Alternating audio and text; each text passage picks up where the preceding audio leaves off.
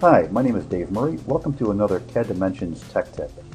Today I'm going to show you how you can regain a little control over how updates are installed in Windows 10. If we go to existing settings, just to review, and select Update and Security, you don't have a whole heck of a lot of options when it comes to how Windows 10 updates are installed. You can click Advanced Options, and yes, you can defer them, but that just pushes them down the road a little farther.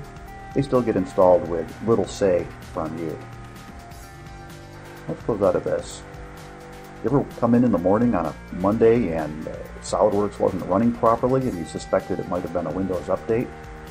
Well, here's what we'll do. If we click Run, you can then type in gpedit.msc. And what this is, it's the group policy editor. Change the size of this window here just so we can see things a little more clearly. And where you're going to navigate to is under Computer Configuration, click Administrative Templates, go ahead and expand that, and then expand Windows Components. Scroll down near the bottom and look for Windows Update. The one you're looking for here is Configure Automatic Updates. Click on that, click Edit Policy Setting, and then turn on Enabled.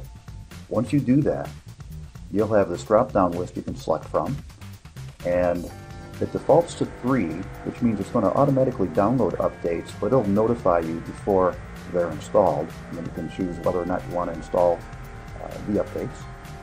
Item number 2, you might choose if you want a little more control over when they get downloaded.